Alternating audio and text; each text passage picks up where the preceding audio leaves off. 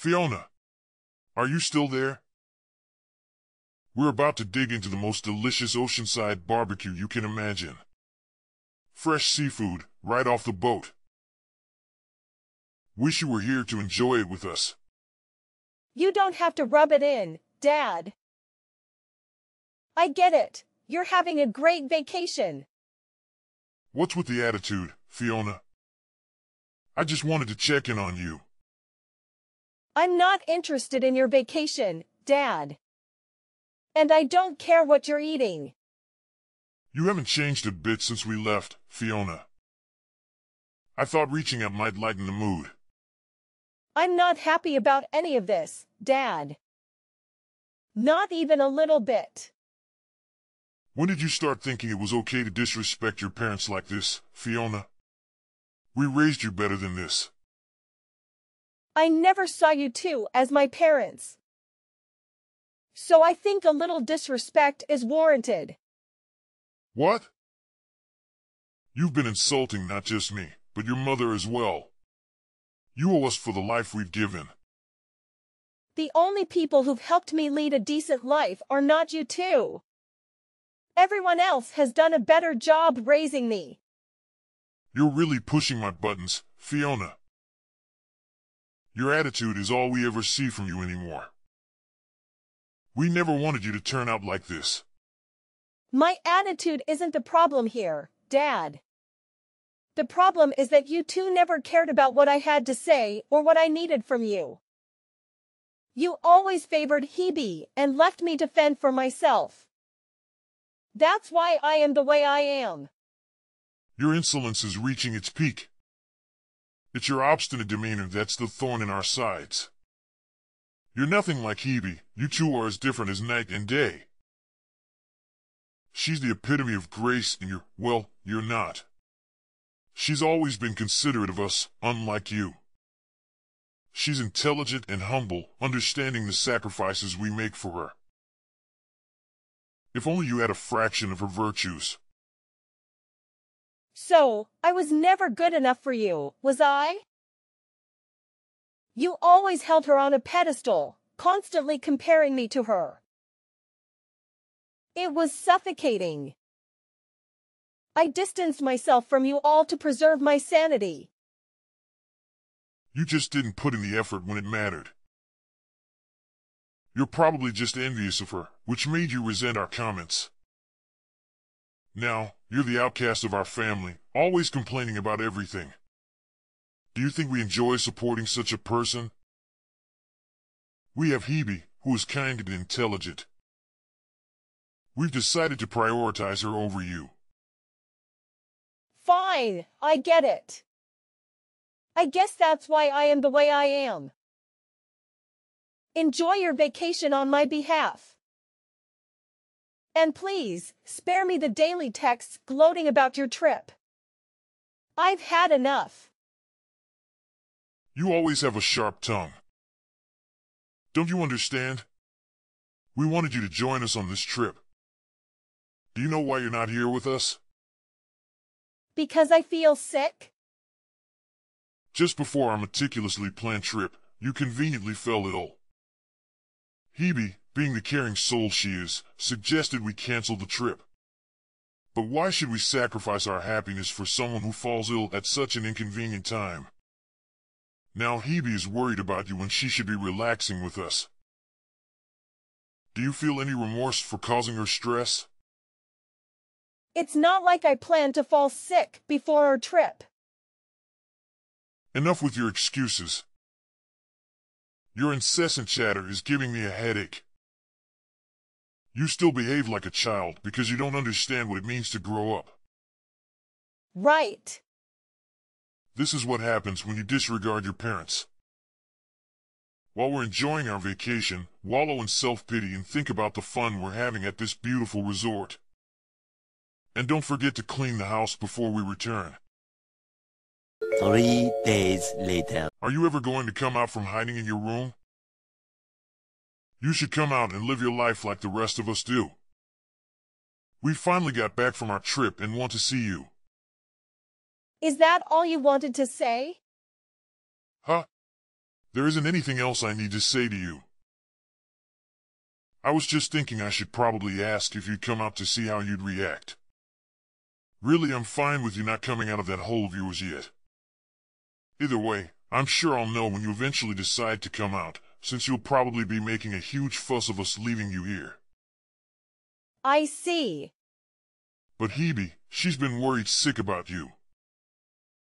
She calls at least 5 times a day. So even if it doesn't entirely bother me, at least come out for your sister. Why should I? I've stopped caring about what any of you think. Hold on there. Don't say such harsh things. Can't you at least pretend to be a caring older sister while we're around? Hebe even expressed her concern for your health after your fever. And what makes her think I want to see her? Does she believe this will mend our strained relationship? Or perhaps she wants me around so I can continue funding your lifestyles? What? Money? Hebe never borrowed money from you. Are you imagining things now? Not her, but you and Mom took the money I earned from selling designer bags at my part-time job. That was about $15,000 worth of bags that I sold. So, I'd like my reimbursement for the money you spent. What the heck? If you plan to do that, then go right ahead. I'll just make sure to kick you out of the house for doing that. Really? Then perhaps we should take this matter to court. I'm sure they would side with me since I never gave you permission to use that money. Wait. Initially, I didn't want to resort to this. But considering how you left me behind while going on vacation with my money, I don't feel too guilty about it. Well, hold on a minute.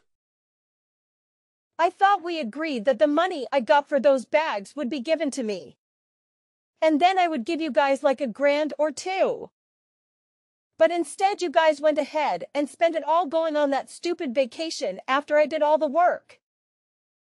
I guess I should have known this would happen since you guys kept pushing for me to work harder and harder to get all the money I could. You guys didn't even care that I came down with a fever, instead just leaving me at home to try and care for myself. But, wait. And now, because of your negligence, my fever turned into pneumonia, and here I am in the hospital trying to recover. Are you satisfied now? What? You're in the hospital. Uncle Dylan and Aunt Milka drove me here when they found out you left me alone. They were appalled by your actions and called you a disgraceful family. How does that make you feel? My brother said that. Well, it doesn't matter anymore. Once I'm discharged from the hospital, I'll be moving in with Uncle Dylan and Aunt Milka. And the best part? I won't have to share my earnings from my part-time job with any of you. Wait! You are getting too far ahead of yourself. I couldn't care less about what you think about my choice. I'm not even thankful for you guys letting me stay at your house for the past 20 years. I had to go right to work after graduating high school, and even then I needed to give you guys whatever money I made to help support you guys. You supported us. You're an idiot. So there's no way you could have supported us. Are you having trouble understanding things in that tiny brain of yours? But you guys were already starting to move my things around like you were ready for me to get out, right? So you should be in total agreement with me leaving the house. But here's the thing. Now there won't be any money coming into the house that you guys can steal after I leave. Well, I guess that life is going to get a little bit thought now that your wallet will be just a bit more empty, huh? But for me, I will finally become free of you guys, and I won't have to give you any more of my money. Do you plan to fight back at us in return for our kindness to you? Ha! There was never any kindness from you guys. The only thing that I ever received was pain from having to be around you all for so long. What? Did you guys at least have fun on that vacation that I helped pay for? From now on, the three of you won't be able to go on any exciting trips like that anymore, right? If I have to say it a little more straightforward, you reap what you sow. Well, once I have fully recovered, I will be moving in with Uncle Dylan. So please enjoy only needing to raise your amazing baby girl, Hebe. Wait! Fiona. I will definitely not be forgiving you for this. You're just going to leave us all behind to go live with my brother. 40 years later. Hey! Why won't you return to us? Huh? Who is this? Are you still half asleep or something? It's your father. You blocked my number without telling me. So, I changed my number to reach you again. You've wasted so much of my time by running away from your family. But you were never my family. How dare you? You abandoned us all. How long do you plan to sulk and hide? It's been 4 years. It's time for you to face reality and come back home. Ah, so this must be my former father. Your ranting reminds me of your terrible attitude. What? I'm not the one with an attitude. And stop pretending I'm not your father anymore. When are you coming back home? Return already. Why should I return to a place where I was treated like property? And after 4 years of silence, you could at least introduce yourself properly instead of hurling insults. If I recall correctly, I was treated like a servant before I decided enough was enough. Your constant attempts to paint me as the villain are infuriating. A lot has changed in our family over the past 4 years.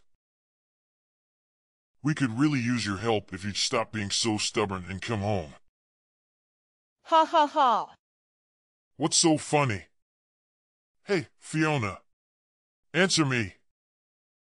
A few moments later. Answer me. I've been ringing your doorbell incessantly.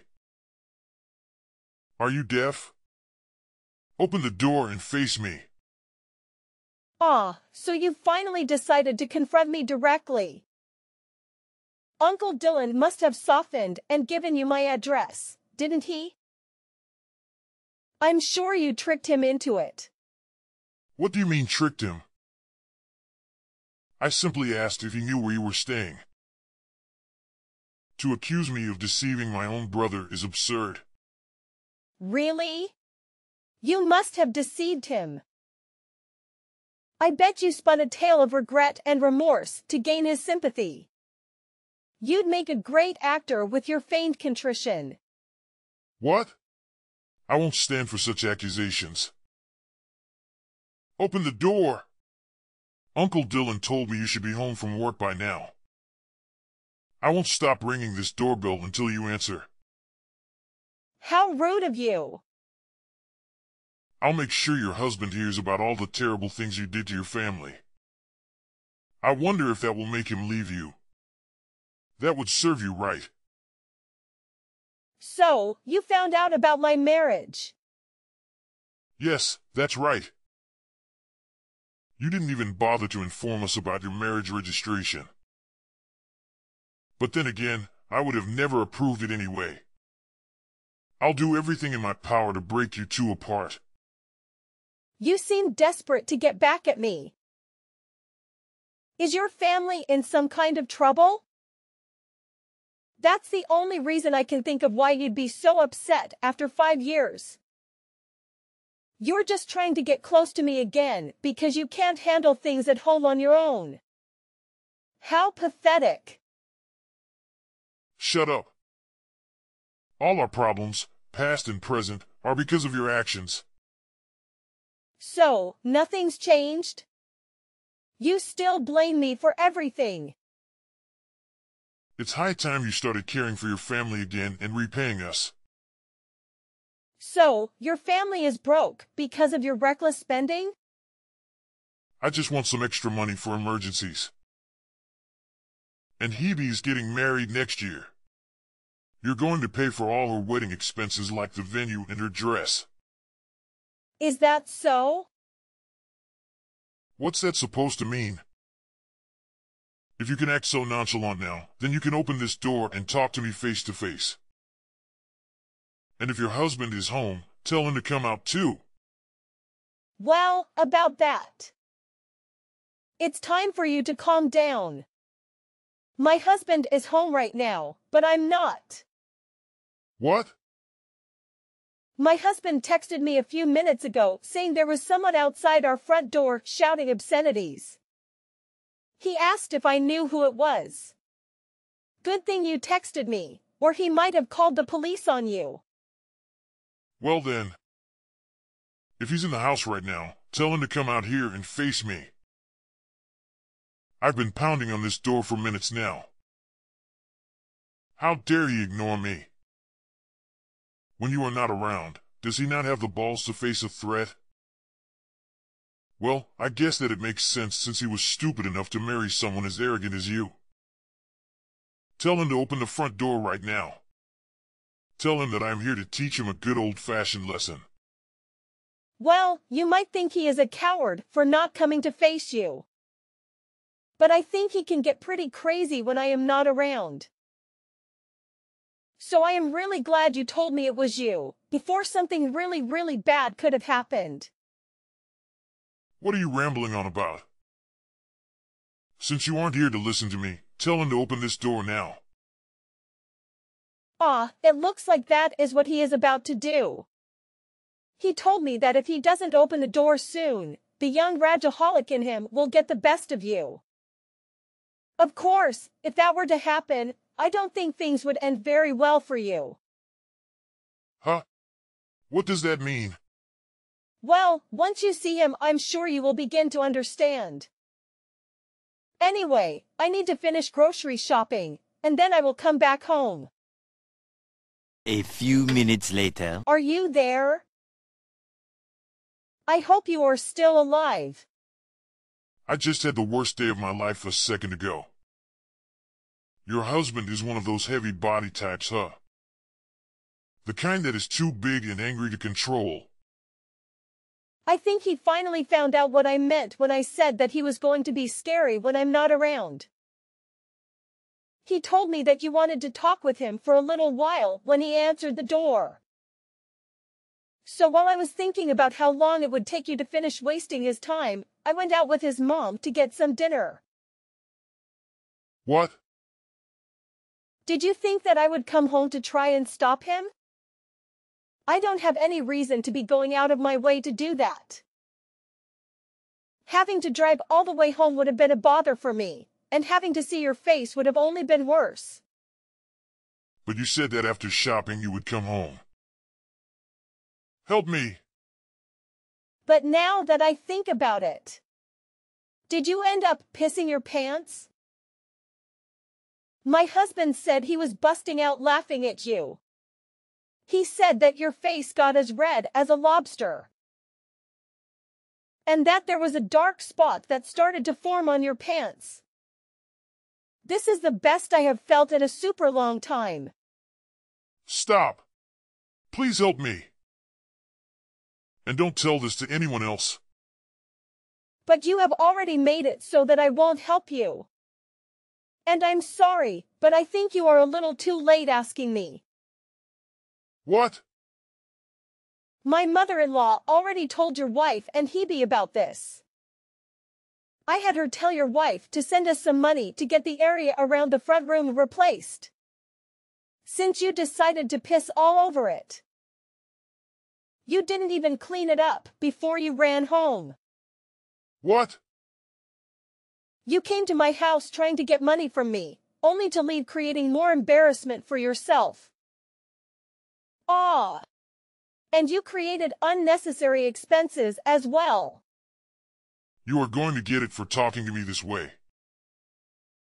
Well, I think this is really going to be goodbye for us. Now that you have learned from this great experience, there shouldn't be any worries about you visiting my house a second time, right?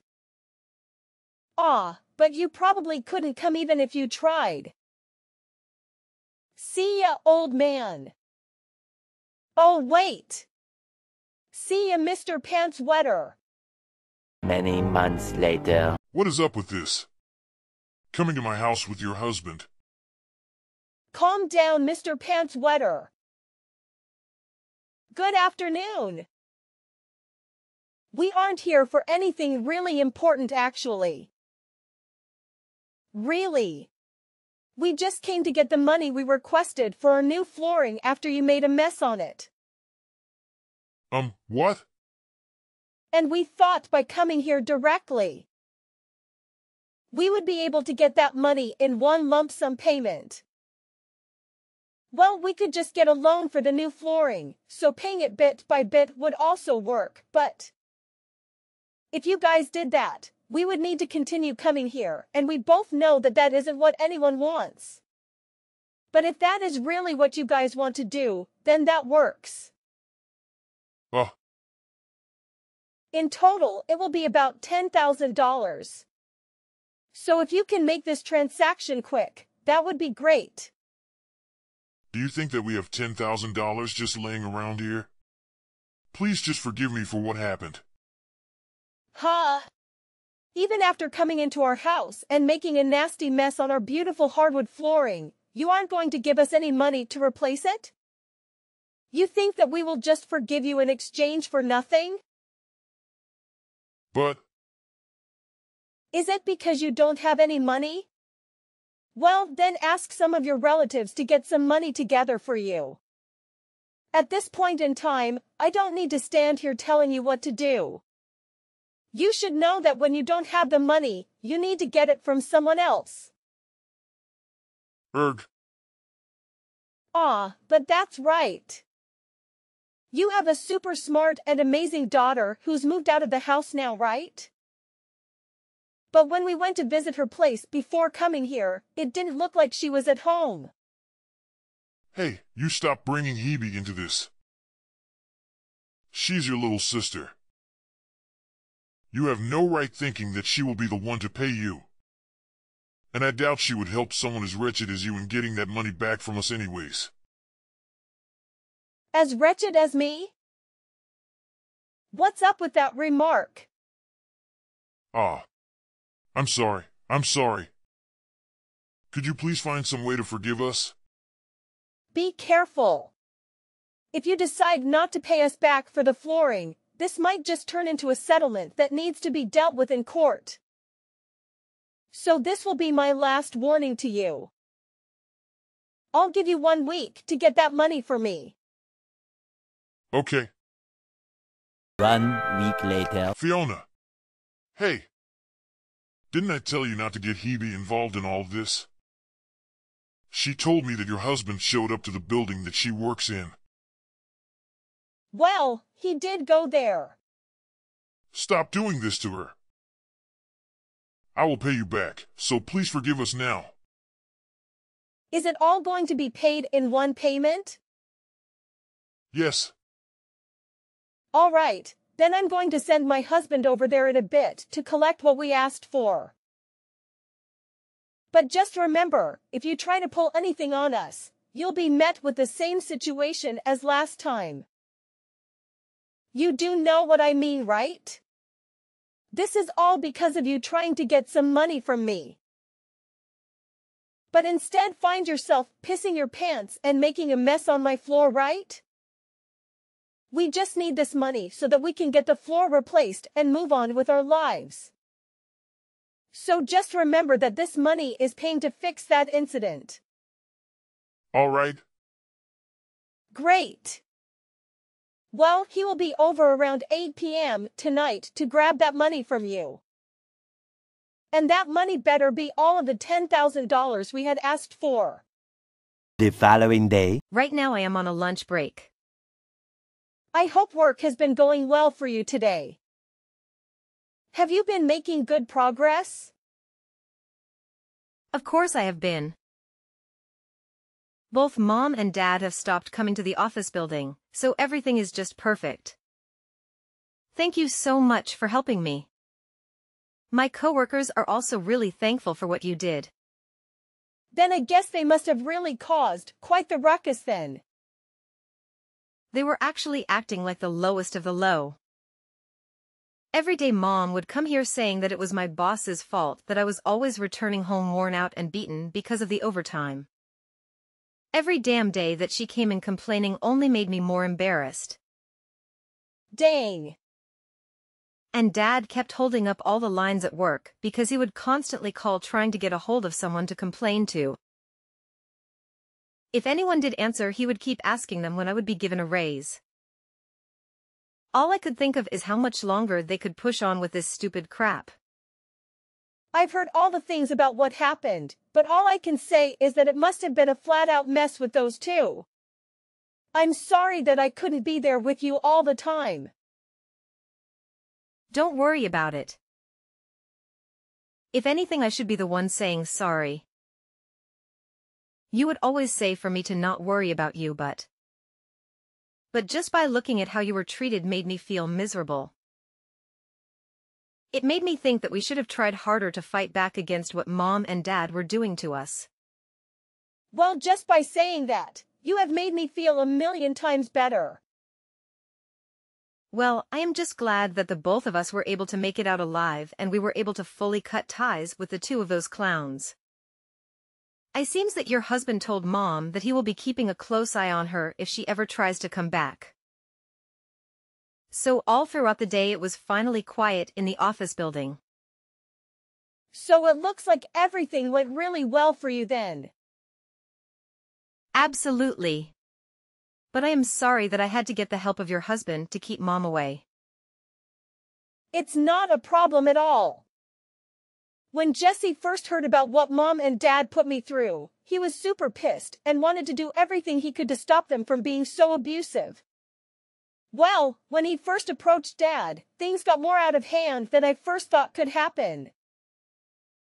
At least for Dad anyway. Ah. When he peed himself, right? That was so hilarious that everyone in our family found out. So thank you for letting us know about that one.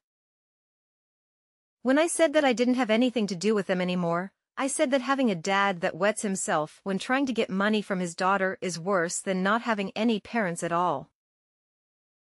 Then I bet that will be the one story that our family will never let go of about him. Yesterday, I had Jesse go over to their place to finally get the money that they owed us for ruining our floors. That is great. Well, thanks to your husband, I shouldn't have to worry about Mom causing any more trouble at work either. And once I have my wedding, we will move to a new address and totally be hidden from those two. Then I can finally be free to do what I want. That's amazing! Hebe! Congratulations on getting married! Please have a wonderful life with your husband, okay? Thank you. And by the way, please make sure that you come to my wedding. After Hebe cut ties with the troublesome individuals who kept trying to contact her, they continued their attempts to get her help to repay them for their supposed kindness during her stay with them. However, when Jesse responded to their demands over the phone, they panicked and hung up. Since then, they haven't made any further attempts to reach out. The narrator is uncertain about their current whereabouts, but isn't concerned. Several months later, the narrator attended Hebe's wedding, where they were surprised to see Jesse, who was typically big and tough, shedding tears like a father figure. This emotional moment resonated with both the narrator and Jesse, as they had all experienced their own hardships. Witnessing Hebe's happiness on her wedding day, free from worrying about her parents, brought smiles to both their faces.